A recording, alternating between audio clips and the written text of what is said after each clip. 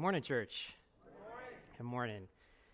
I know I say this every week, but it's always great to be in the house of the Lord with you all, and that's really going to be the focus of this morning. And we're going to continue in this series, Summer in the Psalms, with what I would say is my favorite psalm. When we were planning this series, I knew in my back pocket this was going to come out eventually, and so I don't really have a particular reason for precisely what has always drawn me to this psalm, but as I was doing some studying for this morning's message, I came across somebody who described Psalm 84 as the pearl of the Psalms, and I could not agree more. I feel that way, and I thought it was fitting, as a title, because it has a way of filling me with such encouragement and strength precisely when I need it. And so there's definitely been numerous times in my life, where this psalm has come into mind at a moment where I didn't realize I needed it, but because I've memorized it, right, it comes into my mind in the midst of great difficulties, as well as in the midst of great successes. And we've looked at a lot of different genres of psalms, and this morning we're going to be looking at a psalm of praise. So before we open up God's word, I'm going to pray. Would you join me? Dear Heavenly Father, God, we just thank you so much for your word. God, how it leads us, encourages us. God, fills us with your spirit. And God, this morning as we open up to such an encouraging psalm, God, I pray that, God, for those who need it this morning, God, that maybe at their end of their rope, God, this is precisely the thing they need from you to continue on. And so, God, just fill us with your word this morning. Help us to be open to what it is you have to say this morning. We ask all this in your name. Amen. If you turn to Psalm 84, we're going to look at the first two verses here. It says, "How lovely is your dwelling place, O Lord of hosts. My soul longs, yes, faints for the courts of the Lord. My heart and flesh sing for joy to the living God." And with these beautiful opening words, we learn the truth that God's people delight to be in the house of the Lord. Really profound stuff here, right? And so every week we gather here, right, on Sunday mornings to worship together. We fellowship, we encourage one another, and we pray with one another. We do this in this beautiful, right, air-conditioned building with lights and bathrooms, a gymnasium where students can play, and with more free donuts, than any one person really needs. We often think about how great of a joy it is, right, a privilege to be able to do this each week. And we as a pastoral staff, right, me, Luke, and Ryan, we all encourage you that you shouldn't miss out on the blessing that it is to be here with your church family. But I do want you to imagine yourself as a Jew living in this time when the psalm was written. And I'm sure there were synagogues all over Israel at the time, but the only true and proper place to worship was at the tabernacle and then later at the temple. And all Israel would come together 3 times a year to celebrate these mandated feasts commanded by God. And for those who lived in Jerusalem, maybe that wasn't such a big deal, right? 3 times a year, your city gets a little crowded, and that's fine. But there were pilgrims, right, who had to travel long distances to reach their destination just to be in the house of the Lord. Imagine traveling, right, for a week or more. Not in an air-conditioned car, but slowly, right, with a huge family. Maybe you've got a donkey carrying some of your supplies, but you travel miles and miles in harsh elements, right? We got Tropical Storm Debbie, or maybe it's hurricane by now, I don't know, but she's bearing down on us, right? I don't think they have too many hurricanes over there, but bad weather comes up. When you finally reached Jerusalem, you would see it, right? You've had this long, arduous journey, and then you see the temple where God dwells. And that must have been an incredibly moving sight. And here in this psalm, we place ourselves, right, in the sandals of these pilgrims who've just caught the sight of the temple after this long journey. And they behold the place where God dwells and declare it to be lovely. How lovely is your dwelling place? It's not the stones, right, that made the temple beautiful, but it's the fact that God dwells there. This psalm is full of emotion, and we see that perfectly described here in verse 2. And I want you to notice, right, the soul, the heart, and the flesh. The psalmist, overcome with this emotion after a long journey, sees where God dwells and describes how he feels. And he said his soul longs to the point of fainting for the courts of the Lord. His heart and his flesh sing out to the living God.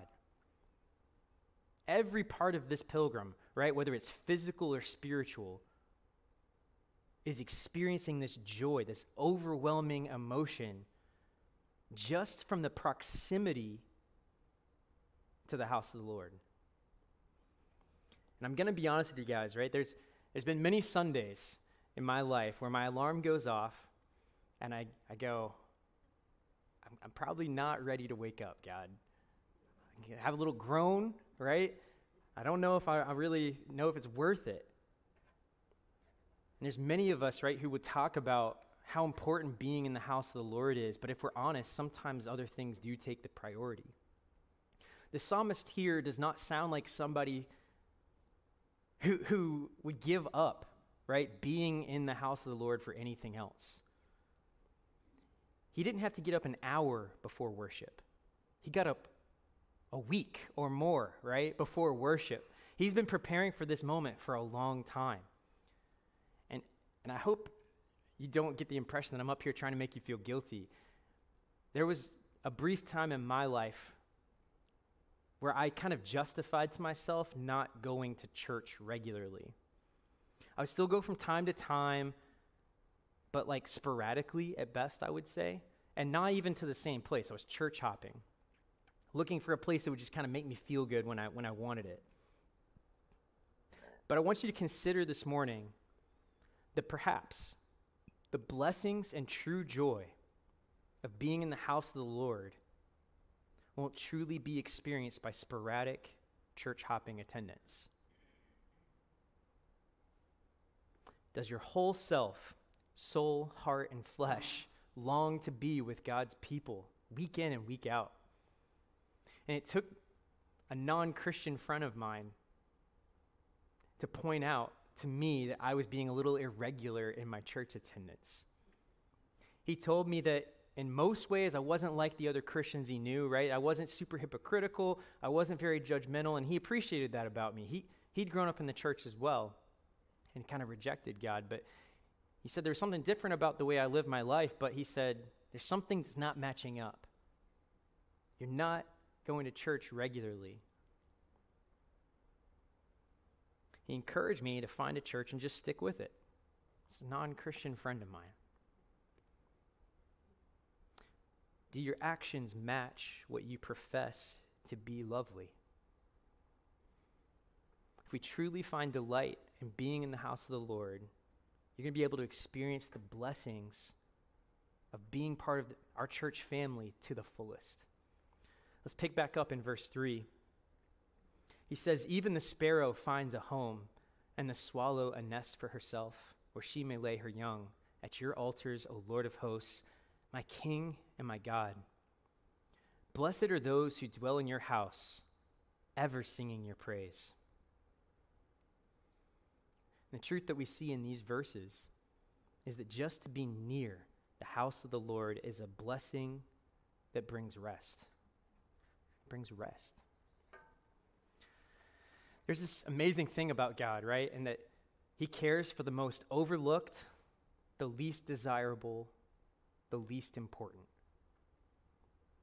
The psalmist, perhaps now he's closer to the temple, right? He doesn't see it from afar, but he's now walking through the gates, and he notices that there's birds that have actually made their nests in the temple itself.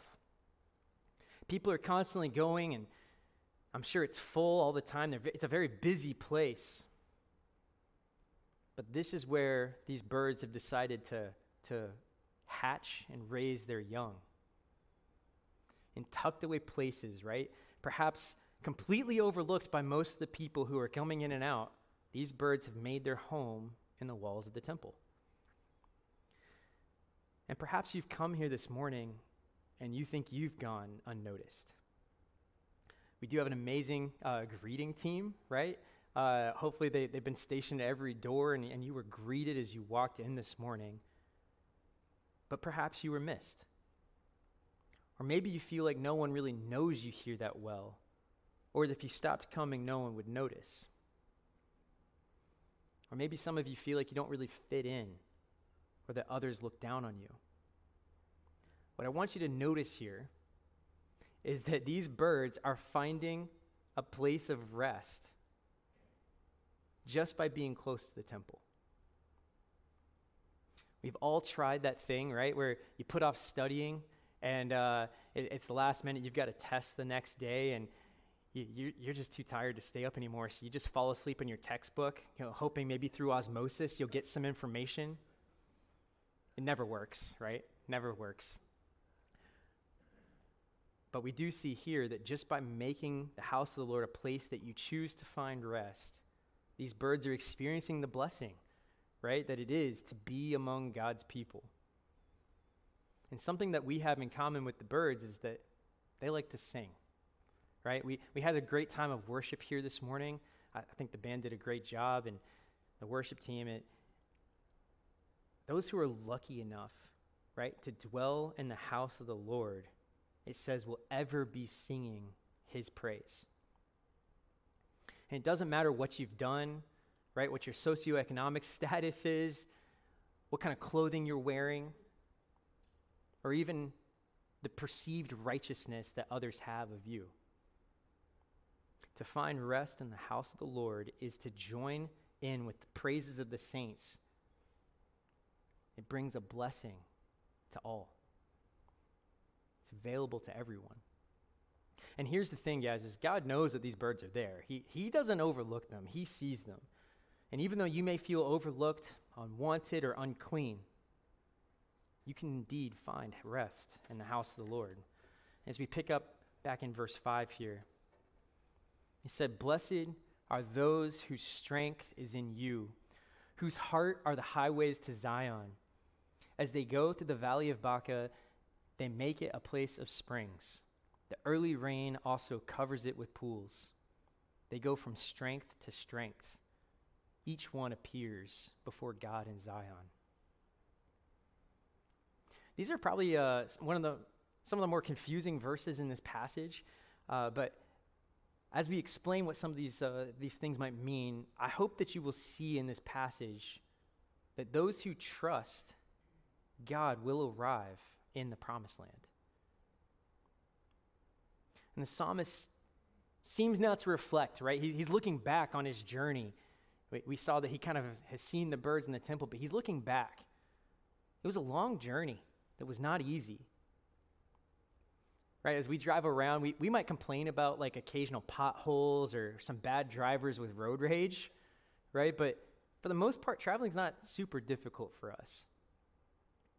When you're traveling with your whole family, with a whole lot of supplies, right, for a long time, it's slow and it could be dangerous, right? Like robbers on the highway aren't really a thing that we have to deal with, but they were common back then. And so pilgrims, as they traveled, would stick in these big groups, right, as a defensive measure. We've all been in a car, right, when like a crazy thunderstorm comes out of nowhere. Well, what happens when you don't have that metal, cage to protect you? Like, it's scary. Though the destination is most certainly worth it, the journey was not for the faint of heart. And I remember looking back at when I became a Christian. I was only 7 years old, and I can confidently say that I understood the gospel, and I don't doubt that I have my salvation. But I can just as boldly say that I had no clue what I was signing up for, right? Had no idea. And I doubt I'm alone in that, right? Like, Perhaps you were saved much later in life. I've spoken with several of you who didn't give your life to Christ at an early age. And with all those extra years of wisdom, right? Did you really know what you were signing up for? No.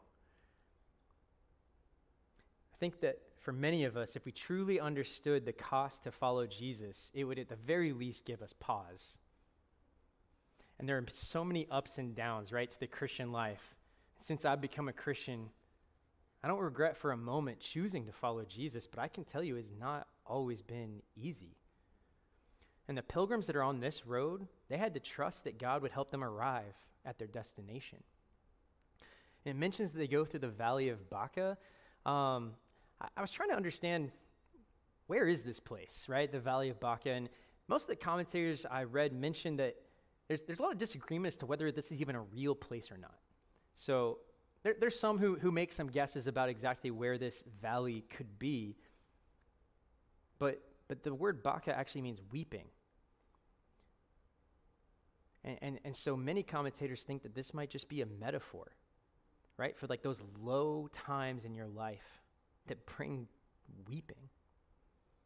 And there's certainly times in our lives that we could refer to as a valley of weeping. It's all the lowest times in your life.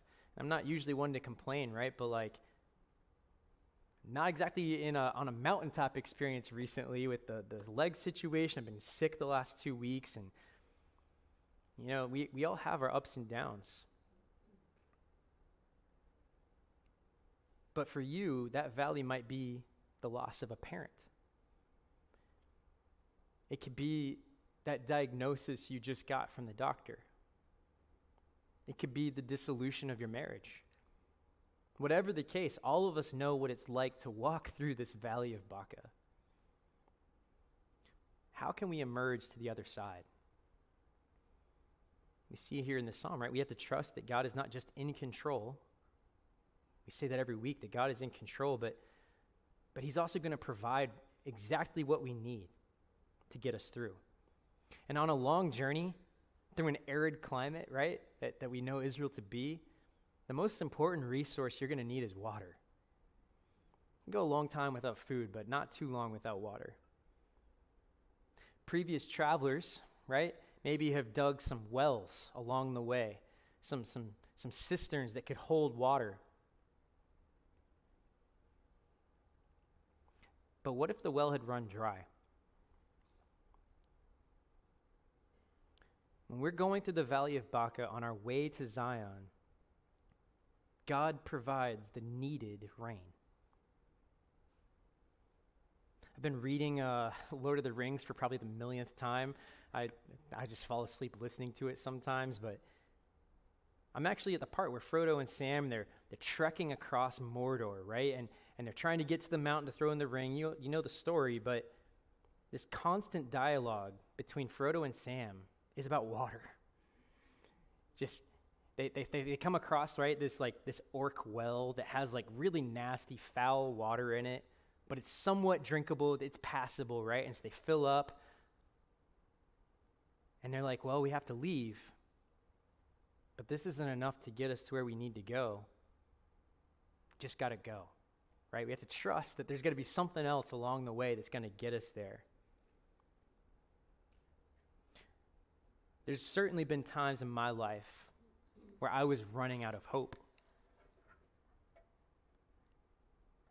But every single time, in the nick of time, God at the last possible moment provides another source of hope. And it kind of reminds me, right, of the Israelites in the desert with the manna. They could only take enough to sustain them for the day, and they'd have to trust, right, that God was going to send them more the next day so they could eat again. More would be provided. And we, like these pilgrims, have to go from strength to strength. These cisterns that have been dug and hopefully filled with water provided by God. We can go from one source of water to the next knowing that God is trustworthy. And see how verse 7 ends. It says each one appears before God in Zion. God's not going to forget you. He's not going to leave you behind. He will provide what you need when you need it. But when you're in that valley, it's a lot more difficult to trust, right? That God's actually going to give you that. It's hard. And the reassurance here that I'd like you to notice is that if you're on the path to Zion, you will arrive in Zion. There are many places in Scripture where the doctrine, right, the assurance of salvation can be found. But this one here, right, I love it for how it promises that God is going to let us arrive in Zion if we put our trust in him. And that's what becoming a Christian is all about, right? Placing your trust in Jesus. So when we do that, he'll be faithful to complete it in you. So take heart, right? In the midst of all those horrible circumstances, the worst things that you can go through, and know that God will see you through. And you may think that I'm kind of like shoehorning Jesus into this passage, but I want you to look at these next two verses. I'm not just achieving my purpose of saying all the Psalms point to Jesus, right? That these next two verses are all about him. It says, O Lord God of hosts, hear my prayer. Give ear, O God of Jacob. Behold our shield, O God. Look on the face of your anointed. This is specifically talking about Jesus, right? Where we're on that difficult road with little water and threat of robbers, we're moved to pray. And that's what the psalmist does here. The psalmist points to Jesus, who is our shield, the face of his anointed.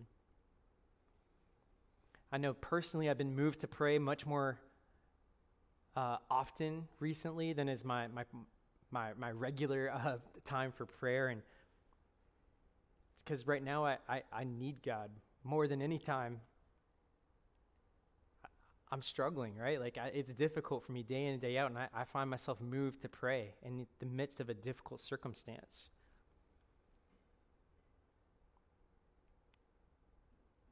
But God is a good God. He's a good God who's adopted me into his family. He's the Father of lights.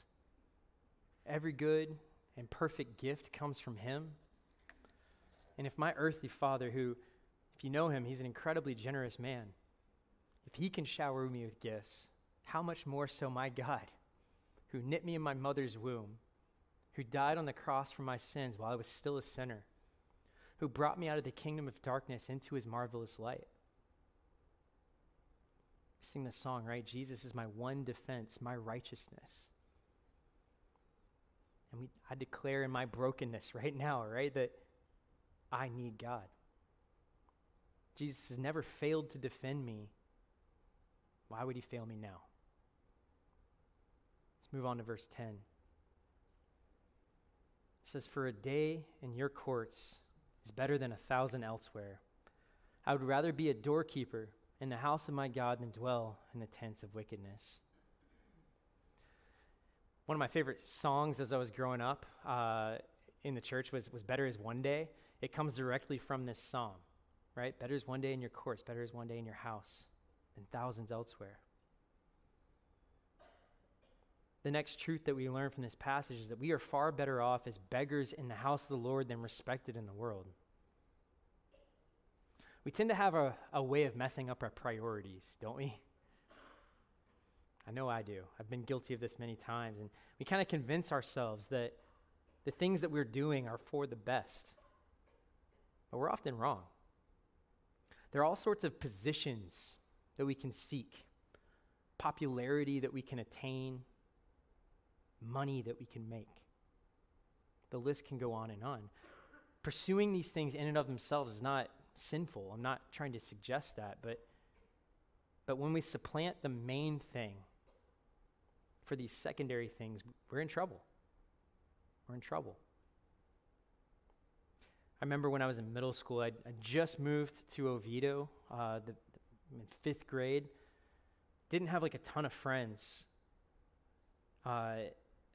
Still trying to get to know people. And I'd met a few people at the church.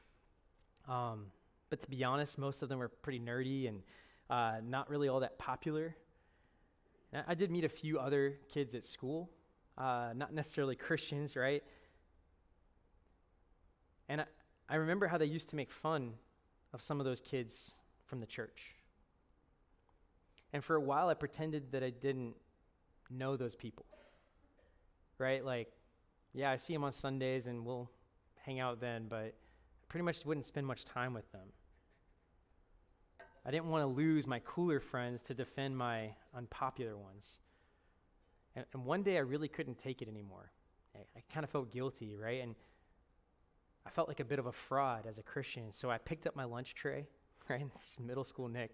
Pick up my lunch tray. I'm not going to sit with these cool people anymore. I'm going to go sit with my church friends who get made fun of every day. And kind of gave up my path to this popularity to go and hang out with the weird kids.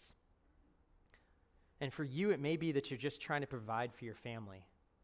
And that's a good thing, right? But the amount of money that you make has grown considerably over time, and maybe you're no longer sure if it's really about providing for your family, but maybe being respected. Or maybe you've made some compromises, right, that have allowed you to climb this ladder. But something is gnawing at your soul, knowing that the compromises should never have been made. And here in this psalm, we see two kinds of people. One is dwelling in the tents of wickedness. It's probably respected, wealthy, powerful. And on the other side, you have a doorkeeper. It's not a particularly high position to be a doorkeeper. It's not very respected. But we learn that just one day of being able to peek through the door as the least important person in the house of the Lord is better than 1,000 in the other guy's shoes, right? To be able to catch a glimpse, right? To eat the smallest morsel, to hear just for a moment, well done, good and faithful servant, is worth more than all the compromises we could ever make. And this goes back to Psalm 1 in the first week when Ryan talked to us, right? There's two paths. There's a person who is walking in the counsel of the wicked, and there are those who are planted like a tree by streams of water. Which path do you want? As we look at the last verses here and close out Psalm 84, starting in verse 11, it says, "For the Lord God is a sun and shield. The Lord bestows favor and honor. No good thing does he withhold from those who walk uprightly. O Lord of hosts, blessed is the one who trusts in you." And to me, these are some of the most encouraging words in all of Scripture. And we learn in these verses the truth that God bestows favor and honor through his Son, Jesus, who illuminates and protects us. Many ancient civilizations worshipped the sun, right? The S-U-N, like the Egyptians with Ra or the Greeks with Apollo. It's curious then, right, to see this phrase, "For the Lord God is a sun and a shield." And we'll come back to the shield in just a second here, but what's going on here? Is there some like weird Jewish syncretism going on, mixing worship of God with the sun? We know full well from Scripture, right, that the sun is a created object. Perhaps one of the most brilliant, right, stunning, dazzling, but it's still a creation of God. And the psalmist is not squinting at the sun, right, trying to see if he can make out the shape of God up there. He's pointing to the sun as a metaphor for the way that God illuminates. He not only illuminates by bringing physical, right? Like, yes, God did create the sun. He's given us the light that we have to see. But he also shines a light on our sins. And we see that in the end, right, as you read through Revelation, there's no need for an S-U-N, the sun, because the sun, the S-O-N, provides all the light that we need. He's the light of the world. Sin often takes place in the darkness, but bringing them out into the light is a purifying process, right? Far fewer crimes happen in the daylight hours. And our God provides the light we need in our life to guide us on the highways that lead to Zion. It says here that he's also our shield. And guys, Jesus quite literally died in your place. He stood in your place and received the punishment you deserve to shield you from the second death when you placed your trust in him. He's placed his Spirit within you to guide you, right? To steer you away from pitfalls and snares. His shield will not let the enemy's darts reach you. You are safe when you rest behind the shield of Jesus. But we see here, he doesn't just shield us, he bestows favor and honor. What right do we have to these things? Absolutely none. But he gives them to us nonetheless. My favorite part of the psalm, right, is this promise that God's not going to withhold anything good from those who walk uprightly. Do you ever feel like all your best efforts go wasted, right? That nobody is going to notice? I know I often feel that way, right? But notice here that God had made a promise. Anytime God makes a promise, you can take it to the bank. My biggest problem with this promise is the knowledge that none of us are righteous. No, not one. Right? Only Jesus' righteousness applied to our lives can make us righteous. All my best efforts are filthy rags. But when I trust in Jesus alone for my salvation, when I'm following him, all sorts of blessings are going to follow.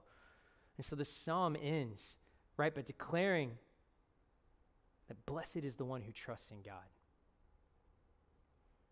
And I don't know about you, but I could sometimes use the encouragement that this psalm brings.